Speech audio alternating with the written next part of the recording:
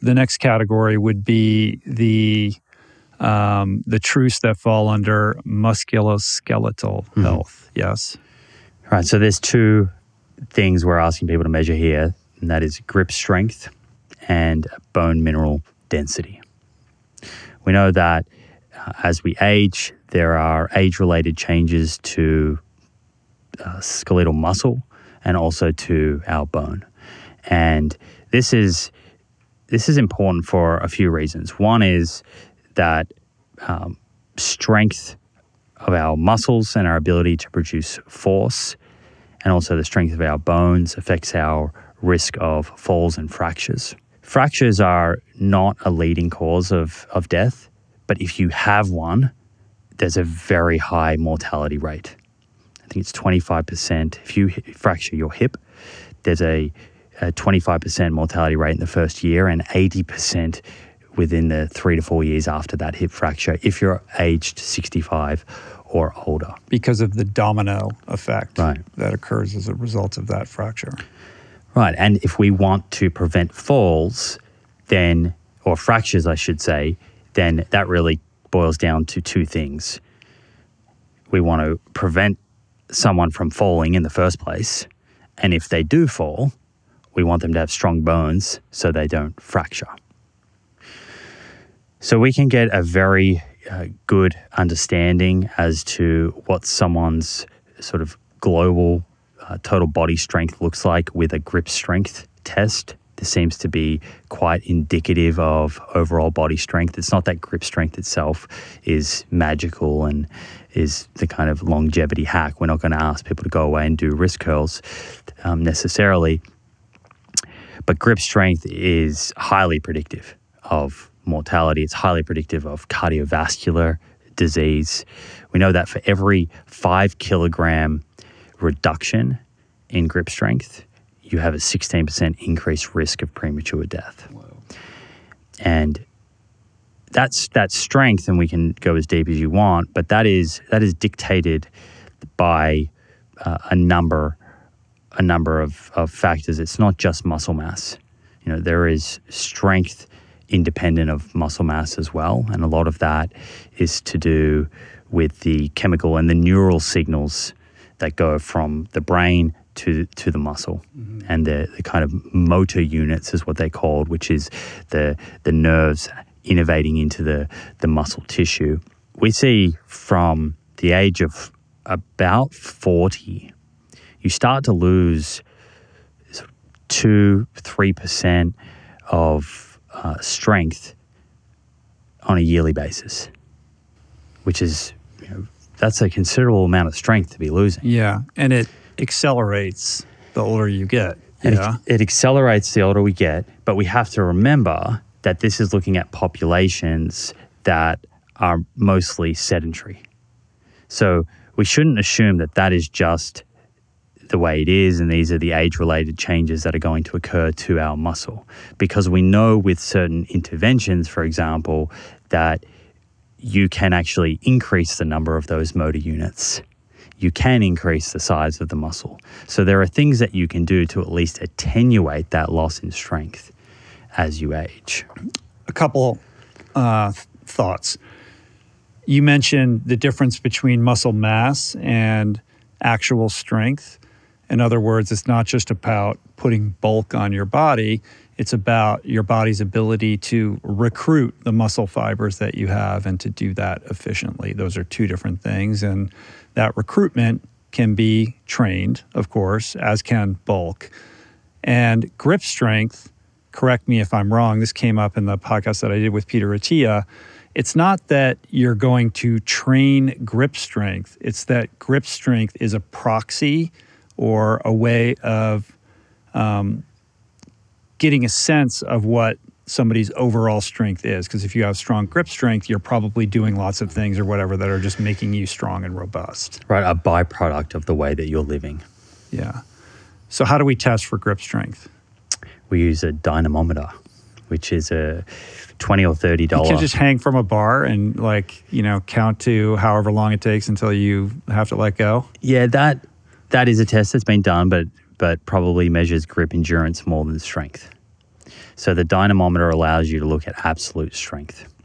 And it's what's used in these studies where they're looking at grip strength as a predictor of mortality. They're using a dynamometer to measure someone's grip strength. And where do you get one? How do you use it? How expensive is this thing? $20 or $30. I mean, like a lot of things in life, you can go out and you can indulge and spend $300. I don't think you need to do that. In the challenge, we have a link to one that has been used in studies, is about $30 that you can order on Amazon. And the protocol to measure your grip strength is very simple. We outline those 4 or 5 steps. You do your left side and your right side, and you repeat it 3 times, and you take an average, and then you plug that into the calculator. Mm-hmm. And what gets factored in there again is age and sex, and you get a score for that. Exactly. Okay. Grip strength. What was the other one? Bone mineral density. So bone mineral density is measured with a DEXA scan. We know that for every 1 standard deviation below the average bone mineral density of a 30-year-old, so every 1 standard deviation below, which is like a 10% reduction in bone mineral density, you have a doubling of your risk of fracture. The DEXA scan measures your what's called a T-score. So you get this number that is exactly that. It's measuring you against the average bone mineral density of a healthy 30-year-old adult. And so if your score is 0, that is the average for a 30-year-old adult. If you're -1, well, you're 10% lower. And from -1 to -2.5 is called osteopenia. So this is the stage before someone is diagnosed with osteoporosis, which is from -2.5 and down. On the retreats that we just ran, because we had everyone measure these 10 truths before they came. And it was you and Drew Harrisberg who were hosting this retreat in Bali, and you put all of your campers through a version of this challenge, yeah? Yeah, we deep dived this entire challenge. We had 90-minute lectures on the cardiovascular system, and then on metabolic health, and then on psychological well-being, all the things and all the 10 truths and what we're measuring, and then all of the interventions. But what was really surprising to 3 of the guests, who were all postmenopausal women. Now, postmenopausal women are the highest risk category for osteopenia and osteoporosis. And 3 of these women who had never done a DEXA scan, for the first time, were told that they had osteoporosis. And that's important information to know, because it can affect the choices you make with your lifestyle. Where are you going to focus your attention on from an exercise point of view, for example? What parts of your diet do you want to focus on a little bit more? Is there pharmacotherapy that's important? So measuring these things, they have real-world consequences, I guess, is the point that I'm trying to make here. And a lot of us are floating along through life with really no idea what's happening underneath the hood. Yeah. I'm one of those people, I think. I've always thought bone mineral density or things like osteoporosis, these are issues that predominantly concern women more than men. Perhaps I'm incorrect in that assumption. I don't know why I even think that or where that came from. And secondarily, that this is something that would be very unusual to be concerned about until maybe you're in your mid-50s in terms of testing and evaluating. So that's a 2-part question. So part 1, you're right. It is more common to see osteoporosis in women, particularly postmenopausal women. There are some other conditions, some premenopausal conditions where you can see osteoporosis, particularly in athletes who are restricting energy. Now, why is that the case? The simple answer is it's probably driven by hormones. So in that postmenopausal phase, and I did a 2 or 3 hour episode with Dr. Suzanne Davis on menopause where we spoke at length about this, but in that postmenopausal phase, estrogen kind of goes off a cliff. Mm-hmm. Yeah, I just had Lisa Mosconi in here. Right. We did a couple hours on that. And one of the key roles of estrogen is when we load our bone. So, the two best ways to load bone to stimulate it to grow stronger is, weight-bearing exercise where there's some type of ground reaction force that is greater than what we would be subjected to just in everyday life. So let's say we walk around every day. Just walking more is not going to increase our bone mineral density, but skipping or hopping or jogging, these types of things where you increase that ground reaction force can stimulate the body to lay down more bone. But hormones are very important for that process, and estrogen in particular sort of acts as the signal between the force is recognized by estrogen, it stimulates estrogen, which then stimulates these cells called osteoblasts to produce more bone. Mm-hmm. And so if you have less estrogen around, then you're getting less bang for your buck when it comes to the stimulus of jogging or skipping, resulting in that adaptation that you're looking for. But there still is some adaptation. There still is some. Mm-hmm. And I mean, that's why I mentioned, though, pharmacotherapy, because, depending on someone's context, for example, estrogen therapy, it's not indicated for everyone. It's contraindicated for some people. But for others, it can be indicated and can be very helpful for things like osteoporosis. Interesting. And for men, is there a point at which there's no return, or is this something where interventions can always lead to improvements? I'm just imagining somebody who gets their bone mineral density evaluated, realizes they're way off the mark.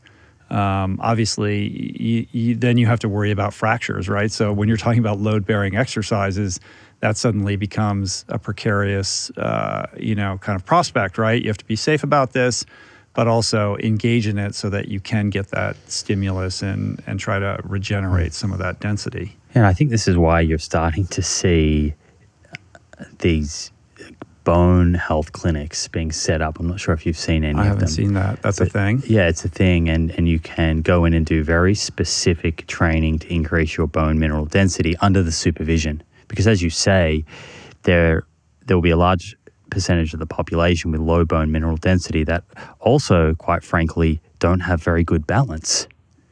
And getting them to do some of these exercises could be dangerous. So I think if you do a DEXA and you have osteoporosis or osteopenia, then that's a time with a physician and hopefully with an exercise physiologist, if you can access one, you create a really robust plan for you.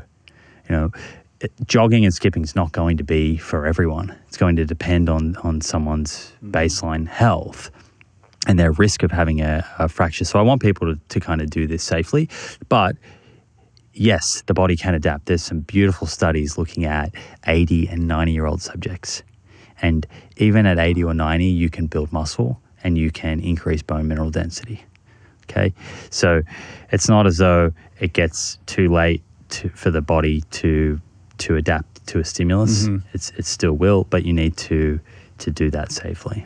Is the only way to get an accurate sense of your bone mineral density is to undergo a DEXA scan? Is there any other way of testing this? I'm just imagining not everybody's going to have access to this kind of technology. How does that work? If somebody does want to get a DEXA scan, how do they even go about figuring that out? There's some other technology, but that doesn't really speak to the accessibility part of your question. So like there's another scanning device called the Echo, which is becoming popular, but the DEXA scan is by far the marker that is used in clinical research to look at risk of fracture. Right. So we know it's a robust. If you measure your T-score, we know that that is a robust marker that can be used along with other risk factors. So we're going a little bit into the weeds here, but if you were in a clinical setting and you had a DEXA scan and you were speaking with your physician and you were trying to work out what's your 10-year risk of a fracture, they have a calculator and they can consider your history of smoking and alcohol and whether you have osteoporosis in your family, and all those sorts of things get factored in as well. But certainly this is probably the least accessible of the 10 truths to measure. I'm aware of that, but I think it's something that everyone should do, but particularly postmenopausal women.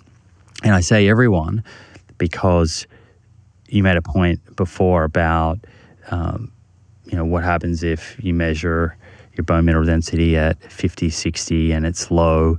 Is there still enough time to change that? I think we need to think about our bones like a savings account in a bank. And so if we can build that saving up early in life, then we're less likely to run into issues later in life. So I'm speaking to the young person here now who's 20 or 30 or in their 40s. I'm not even going to think about this for another 30 years. Yeah, and I'm saying you should approach this as your savings account.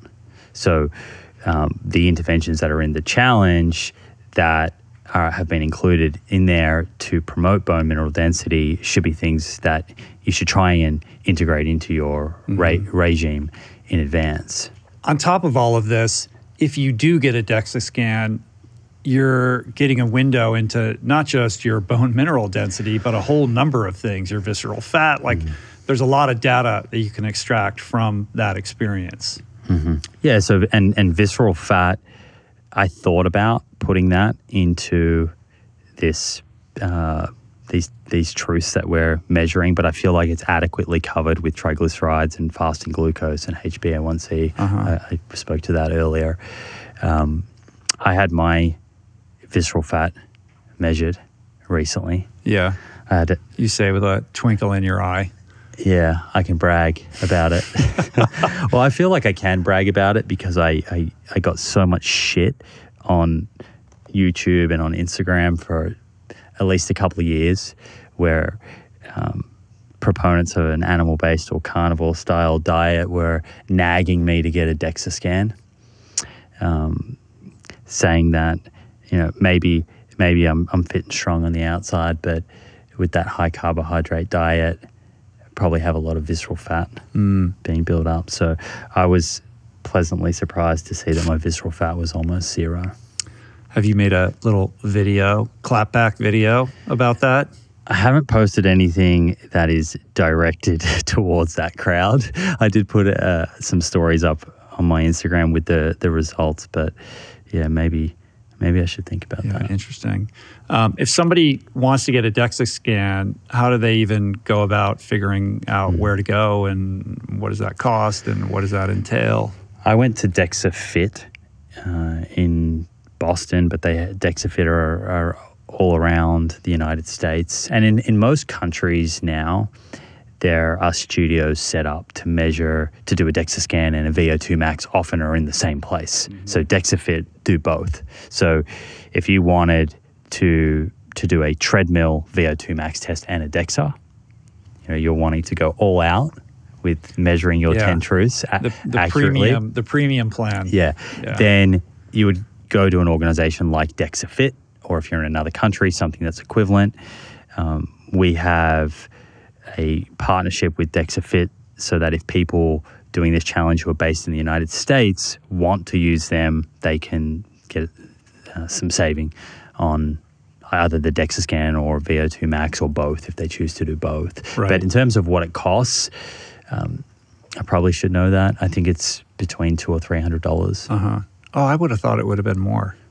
I think it's more if you do both. I think that's the cost just for the DEXA scan, but don't quote me on that. Interesting. Yeah, but there'll be a link to the DEXA Fit situation in the materials for the challenge, right? So whatever savings or discount is going to be made available, people can figure that out there. Exactly.